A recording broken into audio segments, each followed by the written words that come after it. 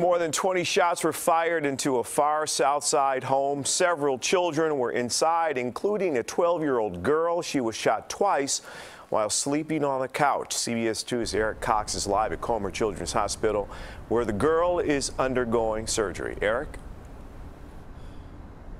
Yeah, good evening to you, Jim. The young victim's family tells me she's having issues with several of her organs. Meanwhile, police confirming that they do believe at this time this was a targeted attack, one where an innocent girl ended up getting hurt. It's devastating. The harsh reality of gun violence gripping Bonita Kippers. I'm lost for words right now. A loss for words after her granddaughter, 12-year-old Lakiya Charleston, was shot in the shoulder and near her stomach just before 5 Saturday morning. One of her lungs collapsed. Her liver is ruptured. The 12-year-old was rushed to Comer Children's Hospital shortly after officers say two men fixed their aim at her family's home.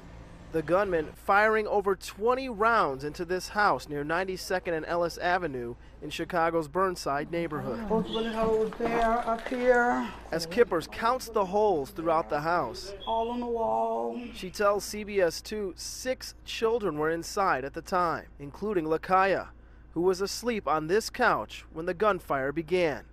Her grandmother just thankful that she's alive. Thankful, but still upset.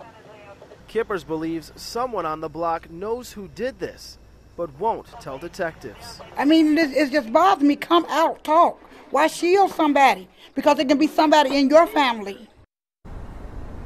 Detectives tell me they spent the day searching for surveillance video, trying to get a better look at the shooters behind this attack.